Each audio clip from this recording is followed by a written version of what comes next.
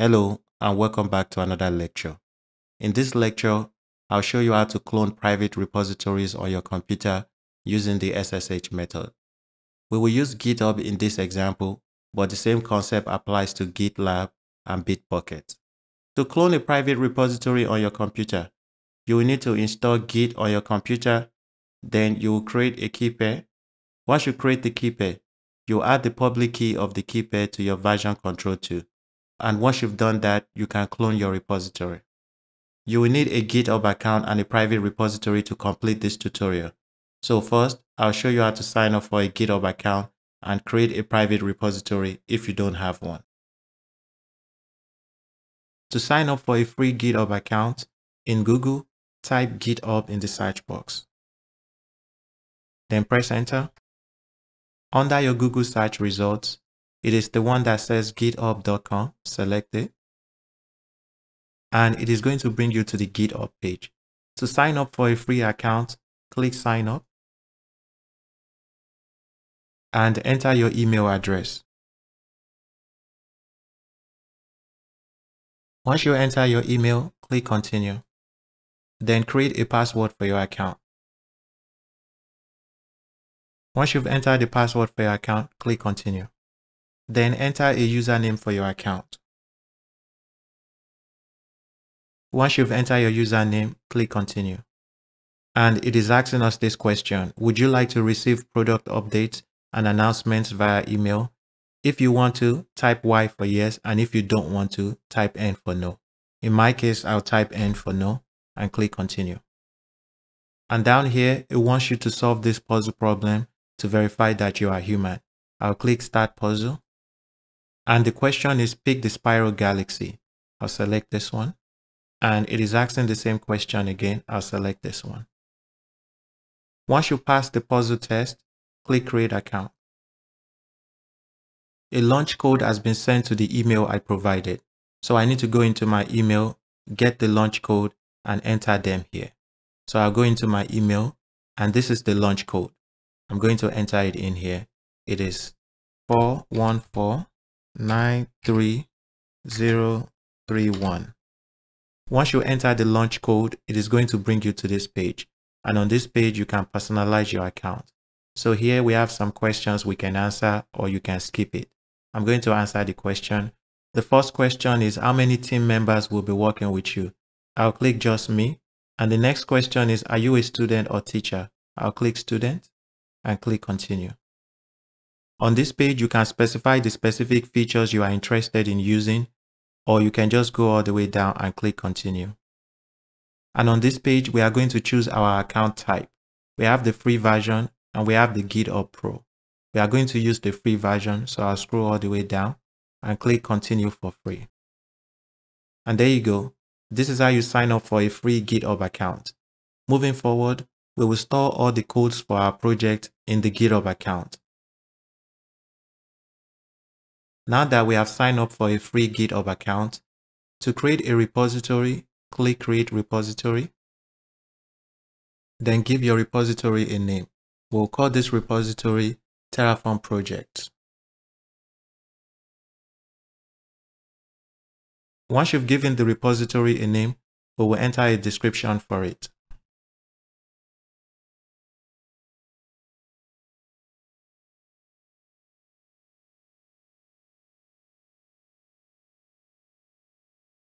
Once you've entered the description for your repository, click private repository. This means that this repository is not going to be available to the public. This is also the type of repository you will use at work. So in this project, I want to show you how to work with private repository. That way you will be familiar with it.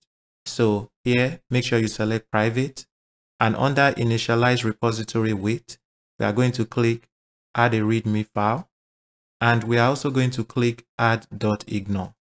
Once you click this add.ignore, we will select the .ignore for Terraform. Select this drop down, then scroll down. Here, I'm going to scroll down to the T section and look for Terraform.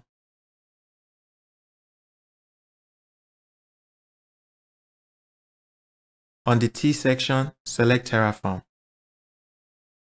When we add .ignore file for Terraform, What this means is there are some Terraform files that shouldn't be committed into our repository.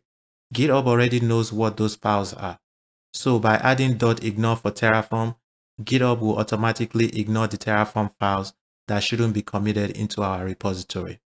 Once you've added .ignore, click Create Repository.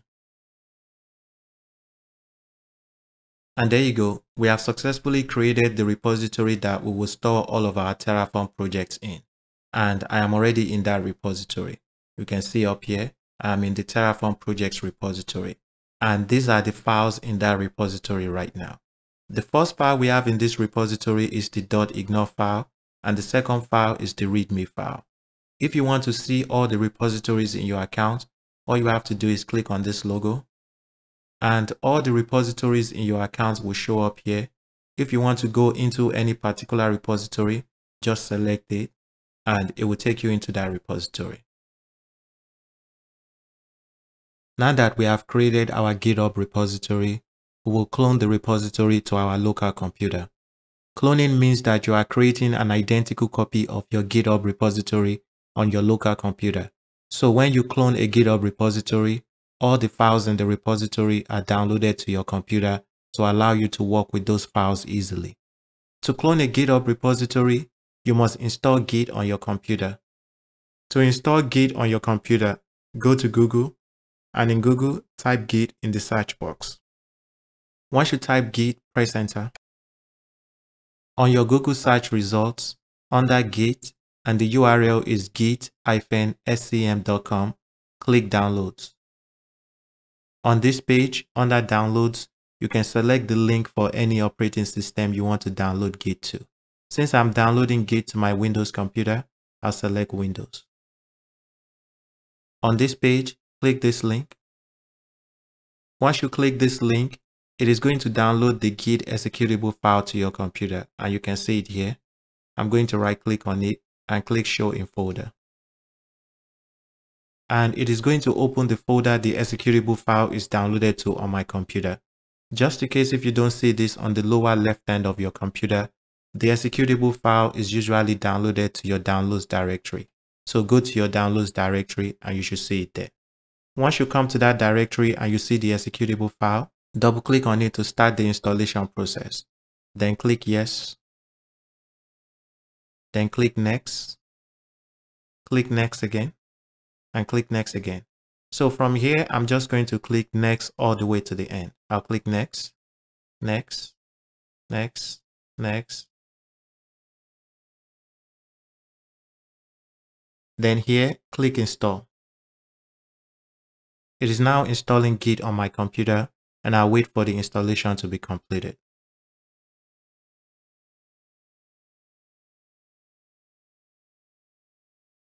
Once Git has been installed on your computer, I'm going to uncheck this and click Finish. The next thing we need to do is verify that Git was successfully installed on our computer. I'm going to minimize this. The first way to verify that Git is successfully installed on your computer is click the Start menu and type Git in the search box.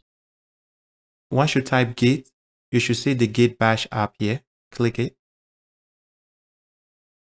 And it is going to open this for you.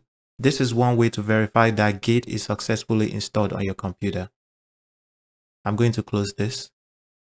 Another way to verify that Git is installed on your computer is through the command prompt. So we are going to click the Start menu again and type cmd. Once you type cmd, you will see the command prompt here. And if you type cmd and you don't see the command prompt, you can also type command prompt in the search box. Click the command prompt. And in here, to verify that Git is installed, we are going to type git space -- version. Once you type git space -- version, press Enter.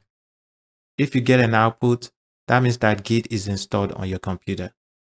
Once you have verified that Git is installed on your computer, the next thing you are going to do is run these commands in the terminal to configure your Git username and email. I will leave these commands in this video's description. And before you run these commands, make sure you replace your first name and your last name here, and also enter your email address here. Once you have updated those two information, copy these commands and in the terminal, paste it there. Once you paste it, press enter. And there you go. That's all we need to do to configure our Git username and email. Once you have installed Git on your computer, the next thing you will do is create a key pair. To create a key pair on a Windows computer, first we are going to open PowerShell. Click the Start menu and type PowerShell in the search box. Once you have typed PowerShell, click the Windows PowerShell app and it is going to open PowerShell. To use PowerShell to create a key pair on your computer, you will type this command.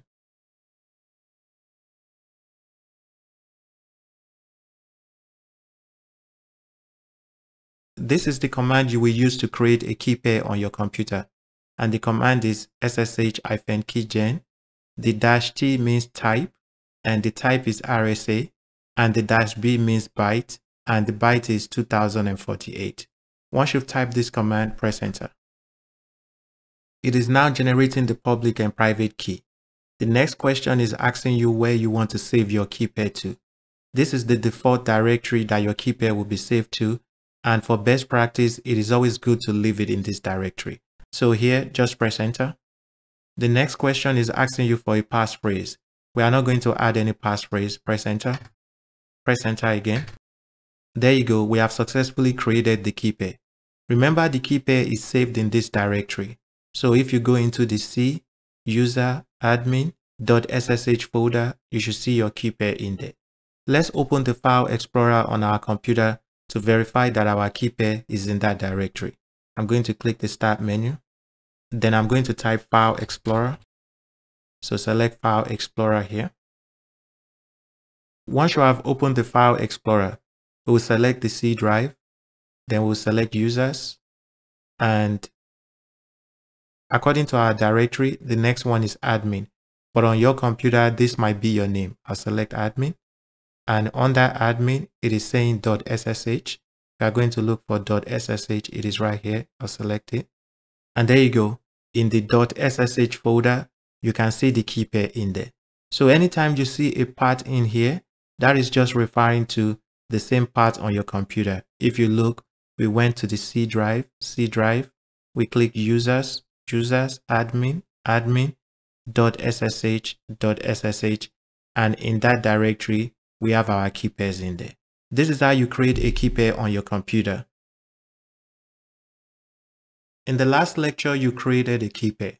So the next thing you need to do is upload the public key of that key pair into GitHub. Once you've done that, then you will be able to clone your GitHub repository. To upload the public key of our key pair into GitHub, the first thing I want you to do is open the File Explorer. Once you've opened the File Explorer, let's go to the location where we saved our key pair. My key pair is on the C drive. In the Users folder, I'll click Admin, and I'll click .ssh, and my key pair is in here. The key we want to upload to GitHub is the public key, and it is the one with the P sign. So the next thing you need to do is right-click on it, come down to Open With, and select Notepad. So once you select that, it is going to open that key here, and it is a long key. All you have to do is put your cursor at the start, then press Ctrl A to select everything, then right-click and copy. Once you have copied the content of your public key, make sure you don't change anything in here because it is an encryption key. The next thing I want you to do is close this file. I'll close it. Then I'm going to go back to GitHub. Once you've logged into your GitHub account, we'll select this logo up here and select Settings. Under Settings, select SSH and GPG keys. Under SSH keys, select New SSH key. Then give the SSH key a name. I'll call it my public key. Once you've given it a name, in here, we are going to paste that key pair in there. And this is all you need to do. First, you give it a title, and on that key, paste the content of your public key in here. Once you have pasted the content of your public key, click Add SSH key. We have successfully uploaded our public SSH key into GitHub. Now that we have uploaded the public key pair into GitHub, we can clone our GitHub repository to our computer. To clone the Terraform project's repository, the next thing we are going to do is we are going to open the command prompt on our computer. So on your computer, open the command prompt. Once you have opened the command prompt, the next thing you are going to do is change to the directory you want to clone the Terraform project's repository in. For example, in my case, I want to clone the Terraform project's repository on my desktop. So I will minimize this just to show you what I mean. This is the desktop on my computer, and I want to clone the Terraform project's repository on my desktop. So once I open the command prompt, the first thing I'm going to do is change to my desktop. To change directory to my desktop, I'm going to type cd space and desktop. This is the command to change to the desktop, and I'll press enter. And now you can see I am in the C user admin desktop. I've changed my directory to the desktop, which is where I want to clone the Terraform project's repository to.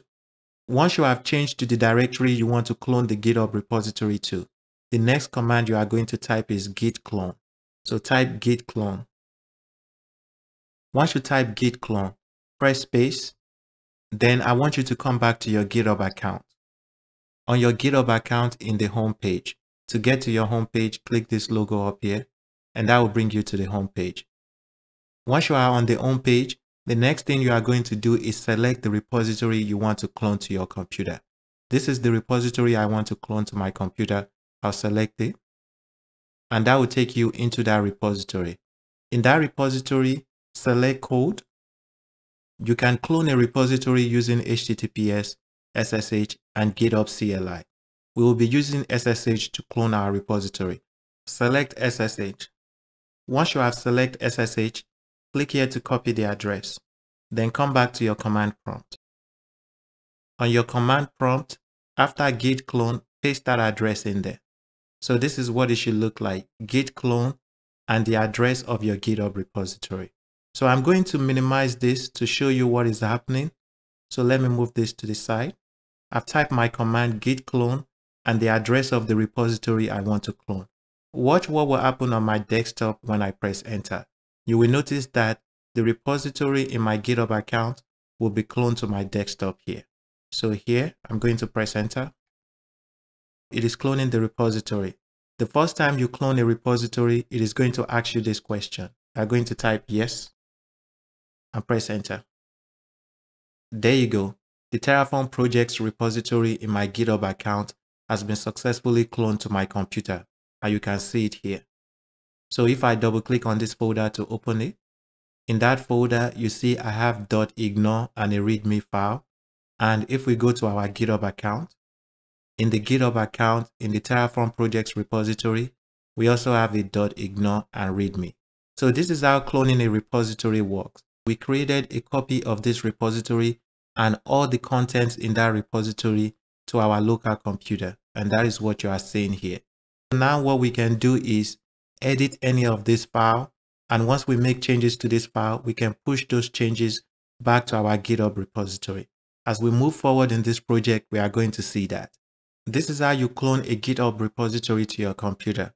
If you have any question or there's any part of this lecture you don't understand, please leave your comments below. Thank you, and I'll see you in the next lecture. Bye.